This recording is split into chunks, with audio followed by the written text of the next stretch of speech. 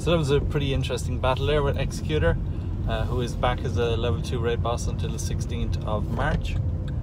Interestingly enough, he was the very first raid boss in Clonmel, and I went down not knowing how difficult it would be possible, but oddly enough, when I was in the I was waiting for the egg to hatch, I popped in, and in the lobby there was 2 other trainers, so there was 3 of us taking on the Exeggutor. It was super easy. We took it down, and yeah, we did manage to catch it. Unfortunately, after that, because that went so smoothly, I headed up to Parstown Park to take on a level 3 Gengar, and unfortunately got pretty smashed by him. At that stage, I can't remember what level I was, but we can easily take on a Gengar now.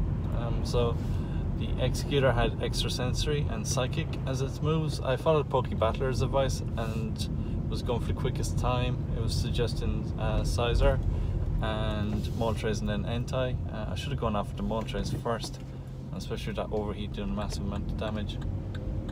Scizor not doing the best, came out with 114 seconds remaining, which can be easily beaten. So a bit unfortunate that there's a lot of level 3s as well around.